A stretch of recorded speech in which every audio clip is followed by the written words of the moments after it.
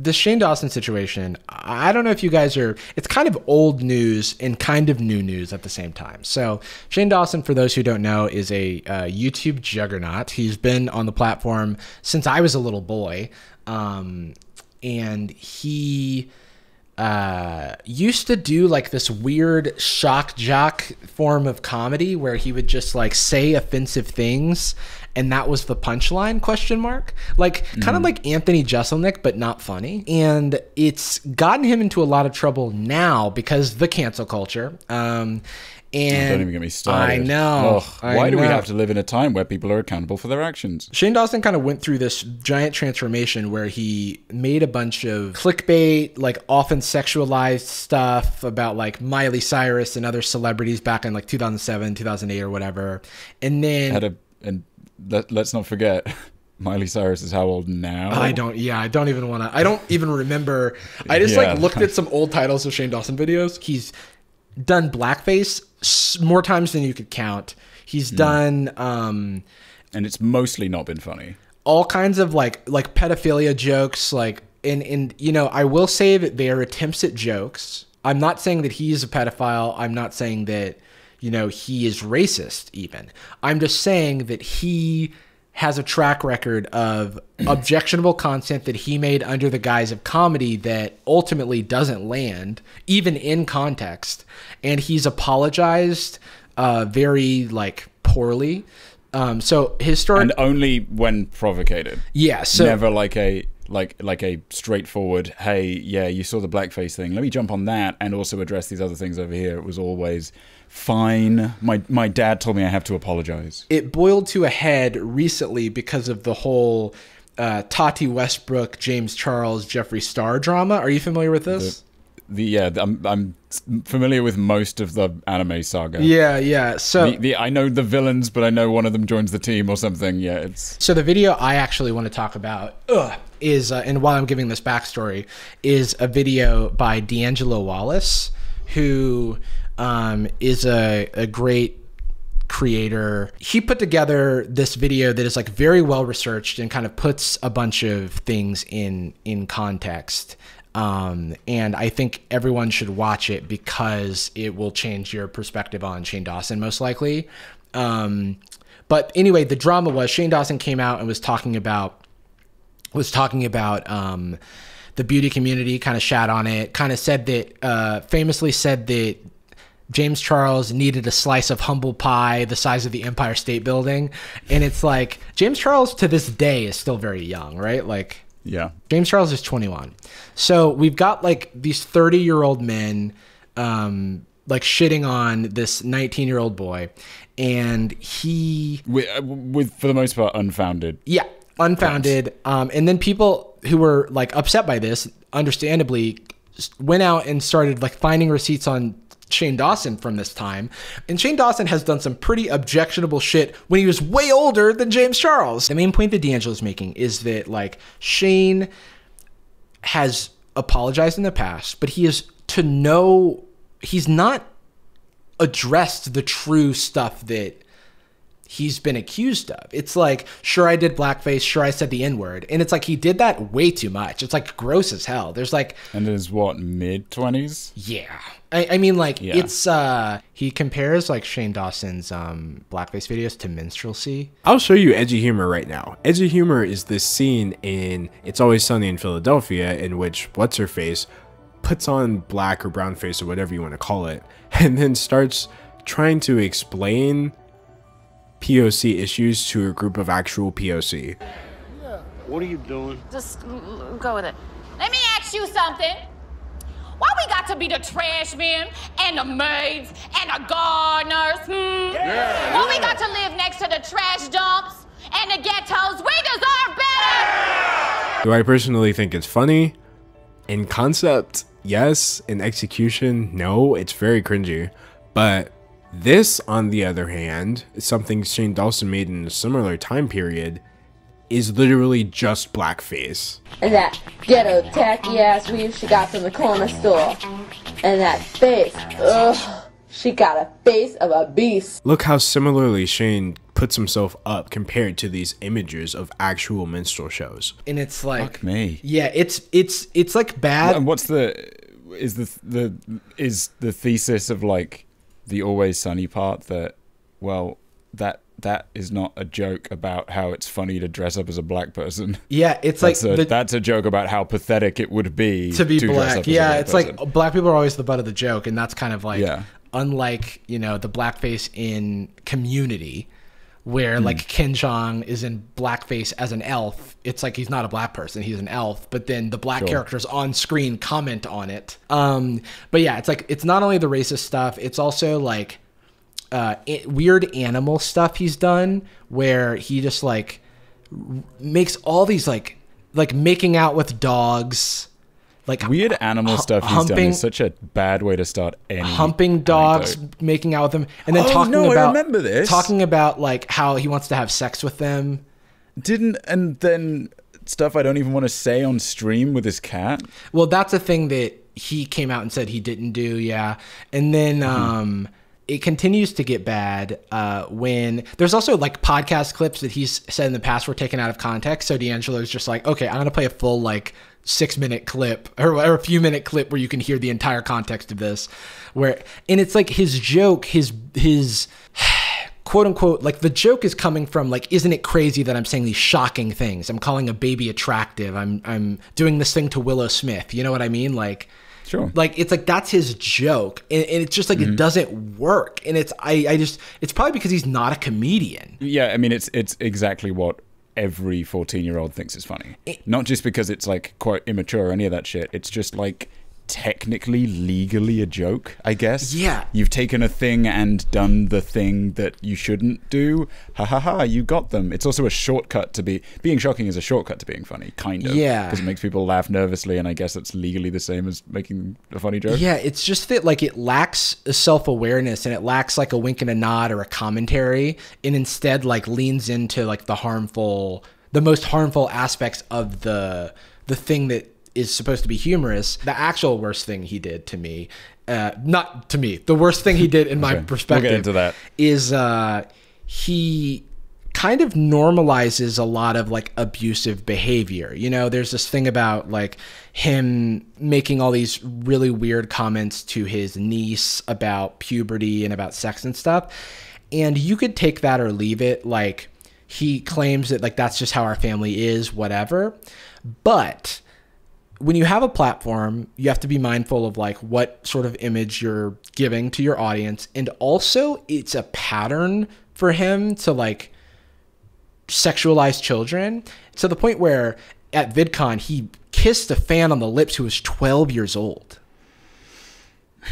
which is unacceptable. And then later that person came out and said like, essentially I was groomed by the content of Onision and like Shane Dawson because they normalized this behavior to me.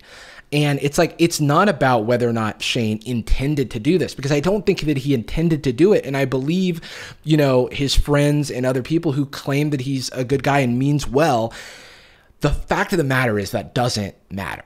The fact of the matter is like, if there's harm on the other end of your content on a large scale where you should be accountable to your large audience, an apology that addresses minor things here and minor things there doesn't get at it's only going to feel hollow. Like kissing a 12-year-old fan on the lips when you're 21 years old? How did you think that was okay? Well, I would guess that making the kind of shit he's been making and kind of getting away with, I suppose, never being in trouble to the degree where it's actually disenfranchised or like destroyed his career. Yeah. Would start to make you feel invincible. Or there's it's just not like the first time we've heard people do absurd shit, but especially in his case. The thing you mentioned about if you have a platform of that scale, you have a responsibility. Yeah. And hey, you could ignore that responsibility, but then you're just as culpable for getting shit on as a result. Yeah, you're always culpable at the end of the day. Yeah. You have double the responsibility if it's very obviously a demographic of children. Yeah. Like exactly. If you have like a bar and you like when people get into a fight you don't stop them and like you serve poison drinks and you're just like a shitty, dirty, mean bar, that's really bad. If underage kids come into that shitty dive bar, you're in a whole new genre of shitty. There's a comment here in the chat that I'm going to read. I don't like using it as an excuse, but it really was a different time. And a lot of people didn't really critically look at whatever fangirls were doing. People got away with a lot because people dismissed it as, oh, young fangirls are just so wild. That doesn't work for me. It doesn't work for me. I don't know what the statement is there. Yeah. So I don't like it. Are you using it as an excuse? He's not using it as an excuse, but like, the thing is, I was around. I was there during this time. This was not okay. I was watching YouTube. Do you think the Vlog Brothers were up to this shit? No. And it's like, yes, there were some YouTube, you know, it's like Michael Buckley, what the buck? He pushed the envelope. He got nowhere near this level of like nonsense. You know what I mean? Like Harvey Weinstein's accusations don't only go back to the point where it was bad. Yeah, it's like Hollywood was a different time. It's like, no, there's no excuse. That's the thing. It like doesn't matter what the context was. Because at the end of the day, if it's like, look, I'm sorry, my mental health and my background and my whatever, it was a different time. I did shoot a person. I did kill someone. But like, you have to understand that like we were all killing people back then. It's like, it was the Wild West. Some people were killing people, but it was never okay. And I strongly disagree with anyone who says that like this was okay at the time or this was understandable at the time. Not least of which because it castrates progress. Yeah. Like, oh, it was a different time. Okay, so when do we... At what point did the watershed end on doing this despicable shit? Yeah. Was it like 2009?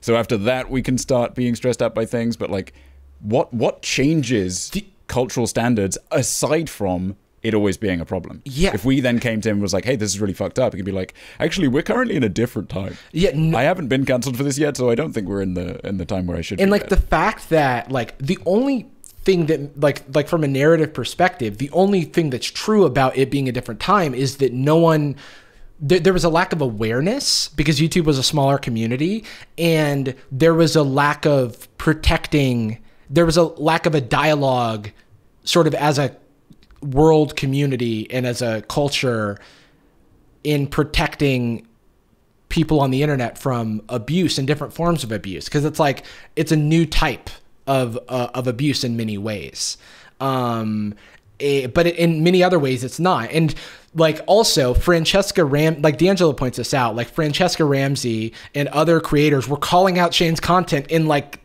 2007 or 2008. Like it wasn't just like flying under the radar to that extent, but like yeah, the people with the platforms, the people who were enabling, were not saying no. Like, and that's to me the problem. Like it was consistently enabled, and that is a product of the culture, but it doesn't excuse anything. The person that brought that up in the chat is saying that they're using it more as an example, though I don't think that devalues what we're saying, because it is. For sure. And I have seen that statement literally fucking everywhere used as a very real excuse of the behavior. They also gave the insight, or the interesting note, that like there was no proper representation for those fangirls, and that's correct. Yeah. I mean, to be completely fucking honest with you, more often than not, they'd get the Lewinsky treatment. Yeah. They'd get the Monica Yeah, Lewinsky it's a great treatment for, example. Like, oh my God, I can't believe you did that, or you let that happen. Yeah, like Monica Lewinsky victim blaming is the obvious part. Sexually abused by a very powerful man. And we should say, I mean, I know maybe our demographic isn't old enough to know about that, but that's Bill Clinton. Bill Clinton, former U.S. President Bill Clinton, sexually abused an intern, Monica Lewinsky, and which when that was found out, she was ostracized. She was the bad guy. Her career and life was destroyed. Yeah, and like now she talks about bullying online. She uses her platform for so much good, and I think she deserves like a shout out. What up, Monica Lewinsky? Like genuinely come on the pod. Actually. Genuinely come on the pod. She also has a clapback game like no other. Like on Twitter, she will. Yeah, she's out of control. Yeah. I agree that it's a different time now, and I agree that like we are having a dialogue about these things. It does not excuse past behavior. A lot about the time that we're in now is looking back on like what we allowed in the past, and like even if it's retroactive, finding sort of justice and sort of defending the people and the communities that were wronged. You know what I mean? So The other thing on this Shane video that I'll say, the last thing, and it's the worst from a content perspective. There's a series that the Fine Brothers and Shane Dawson made called Hey Millie, and it features Shane Dawson and a puppet who is supposed to be an 8-year-old girl named Millie. Already a problem, because the joke with Hey Millie is that this fictional 8-year-old is saying outlandish, inappropriate shit. And the adults in the room are going, ha ha ha, that's crazy. This is a joke. This has been a joke forever. Like literally Sadie's sister was on Mad TV as a child in a bit where she said something offensive. Like she called somebody a bitch or something as a kid. And it's like, ha ha ha, the kids are doing funny stuff. But this is so fucked up when you just like look at it. And you also know the audience. Mad TV's audience is adults, right? Like, and maybe it's like shitlord teenagers like us, but like, the Shane Dawson's audience is children. Clearly, the people who are going to his meet and greets are like 12-year-old girls. So like that's what we're working with here. You know what we could do, Millie? What? Motorbike! What's motorbike? I don't know what porn is. Oh. So what is pornography? Porn is a type of filmmaking. Oh, it's a filmmaking. Yay! No. Like this. We're making porn together. No, we're not making come on porn. down and watch Ralphie the grown man make porn with an 8-year-old. No. Almost not. So, Millie, you a fan of the D? Are you talking about your big dick? What does dick mean? What? No! I was talking about D like DZ. I don't care if they don't care that it's fucked up. And I don't care if they don't understand why it isn't funny. What I'm confused and like intellectually insulted by is the idea that they wouldn't see it's tactless.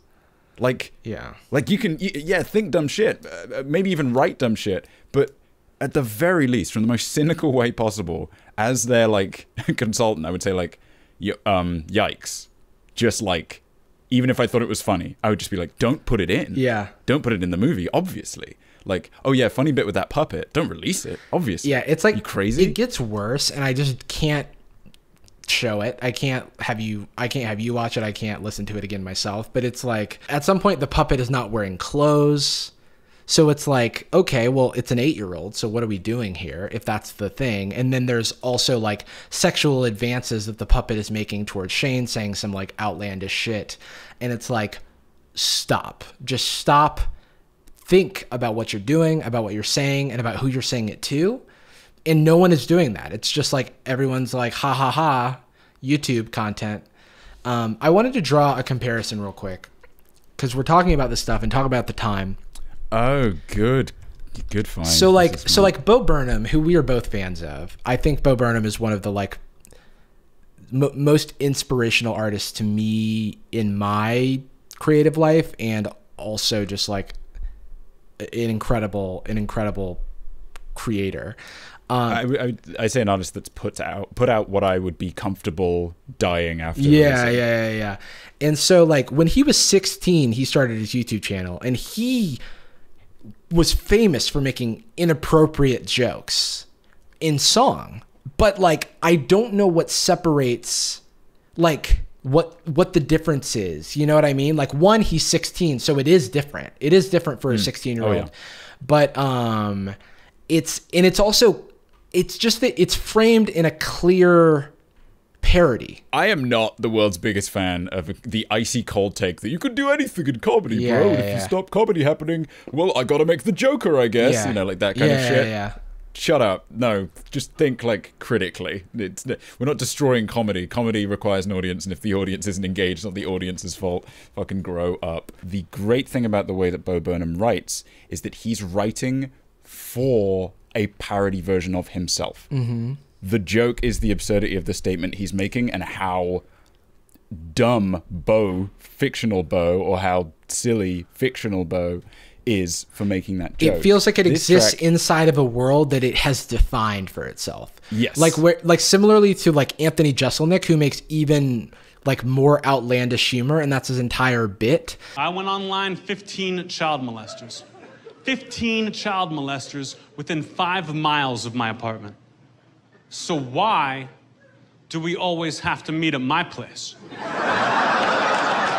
And I think he pushes the line of comedy like the furthest in terms of like what you can like what if you look at the transcript, what he's literally saying, it still feels different than like the Shane stuff. I'm gonna read these Bo Burnham lyrics because I'll read the beginning of the song. What's a pirate minus the ship? Just a creative homeless guy and an anteater plus a large hungry mutant ant. An ironic way to die. And what's domain range? A kid with too much in his pants and 2 balls, a -1. 6 titles at the Tour de France. The Tour de France. Cancer. That's like a you know, that's a Bo Burnham, you know, thing. It's like he's making fun of a lot of things. He's doing it in a, but there's also the upbeat construct of the song and the fact. And one of the reasons his shows work so well is that he's quite literally, he's taking you as the audience's hand and he's saying, do you want to come into my little house, my weird little house? And it's full of, and you're like, don't you feel a bit bad for coming into my weird little house? And it's a pun. And it's like, it's drawing the audience to like laugh at things that they shouldn't laugh at. And that's different than like Shane, because there's no jokes with Shane stuff. It's like saying the shocking thing is a joke. To me, Bo is like working for the joke. And this is Bo as like a 16 to 18-year-old. You know what I mean? Yeah. So it's like younger than Shane doing much more deplorable shit. It's like, now that I set up that, here's like maybe the worst. Well, here's 2 of the worst ones. And if Kim is half as old as Bobby, who is 2 years older than 12-year-old Tori, for how many more 30-day months will their threesomes be considered statutory rape? And it's like, ooh, a rape joke, you know? And it's like, but in the construction of like a math problem and being drawn to that punchline, it serves a construct as a joke. And so it's like, whether or not it's appropriate or not is kind of not even the point I'm making. It is constructed as a joke. You have no idea where he's going. And then there's that joke can only be served that way. Yeah. Again, it doesn't crack me up. This is not like, this younger material is remarkable for being 16, but it's not the stuff that I really when I was 16 and listening to this, I sang along to this song. I clearly know all the lyrics to it or whatever, and it's like, so I get it. And the refrains. I do, yeah. The lyrics are actually wrong here on Genius, and I'm correcting them. You're crying. And then the worst line is, you know, in squaring numbers. And squaring numbers are just like women. If they're under 13, just do them in your head.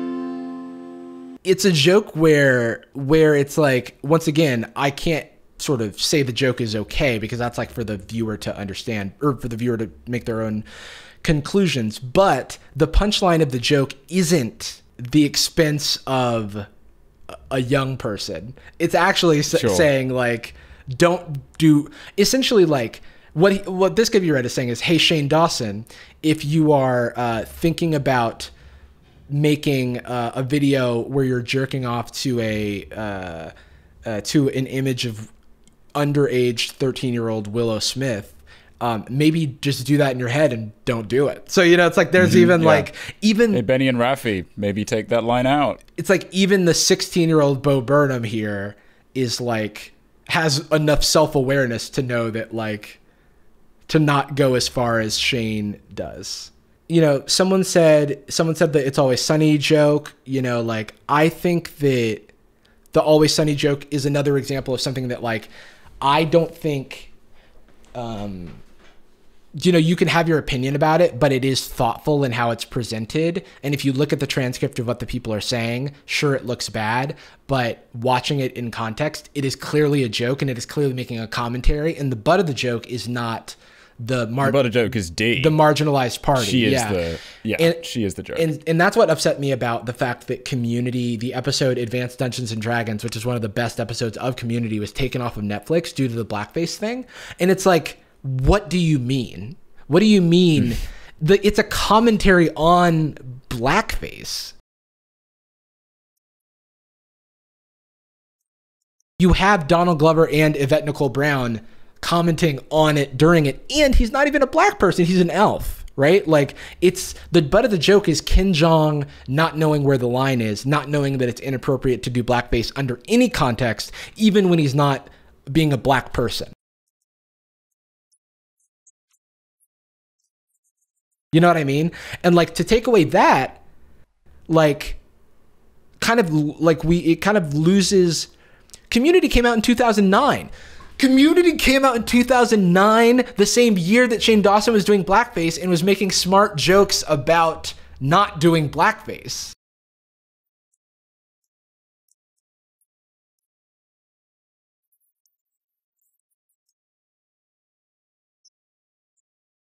In both of these examples, the people doing it are the ones that are comedically out of touch. Yeah. By which I mean hilariously out of touch. They don't understand what it is that they've been doing wrong, and that's not because you can't make jokes about anything these days, bro. Gotta go make the Joker. Bad movie, don't believe otherwise.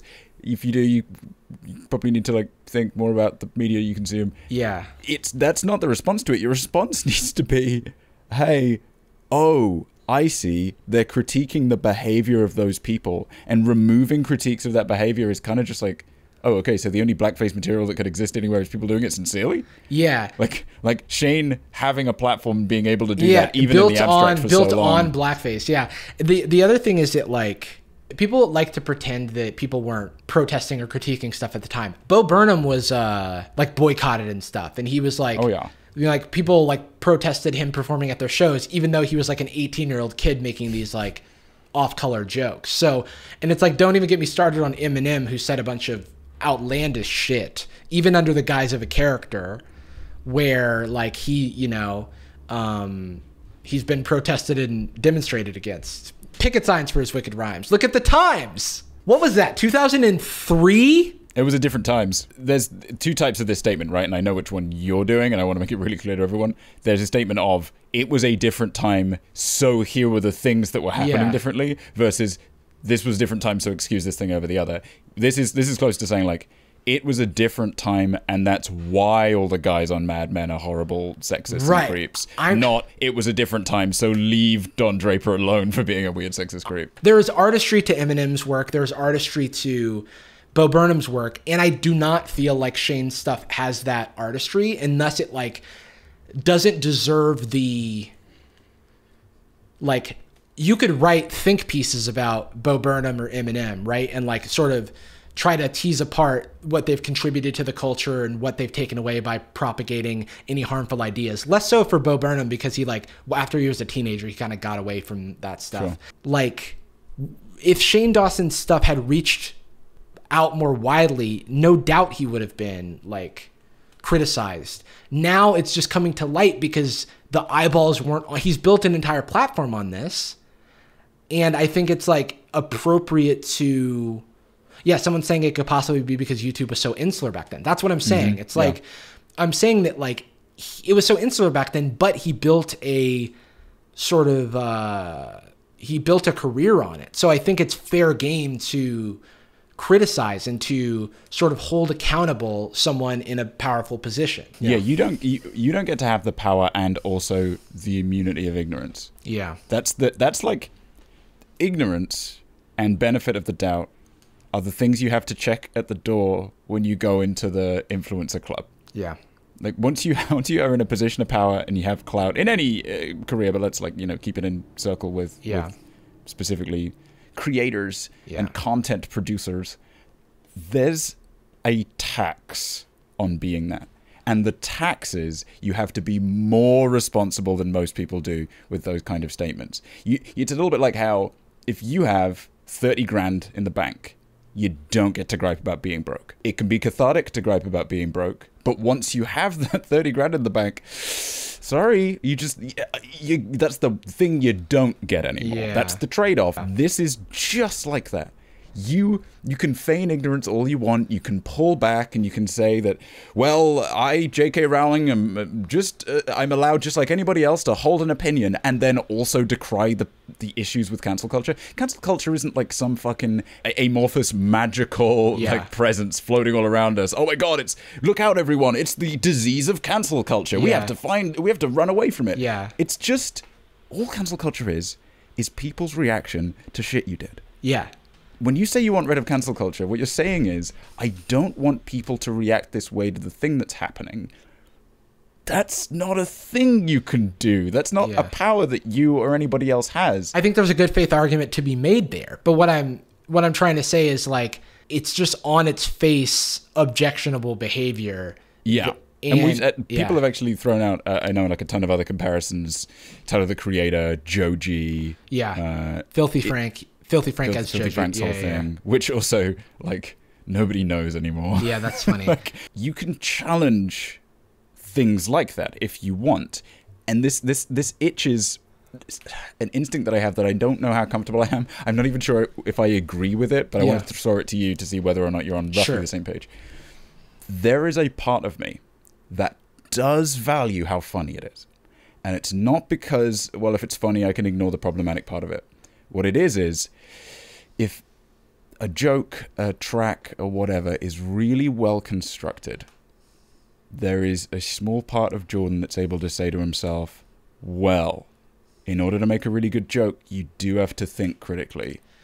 And I'm willing to bet this person gets it. Like, Jeselnik is a great example. Like, I don't, when I hear Jeselnik make a joke about X or Y, I don't go, well, that's got to be close to his real personal beliefs. It's so deliberately absurd and well put together. I'm like, nobody that thinks like that and puts things together with that level of intricacy just did it randomly. There's just no way. Or even something like South Park, you know? Like, it's just like a lot of thought goes into, even though the stuff being said is like objectionable in a lot of different ways, like I think there is value, and I also don't know where I stand on this, but I do think that there's value in the work that was put in. Like, for example, like when I, like if I make a video shitting on 5 Minute Crafts or shitting on J-Station, like I don't like shit on just anybody. And I shit on J-Station because there's a subtext to what I'm making fun of.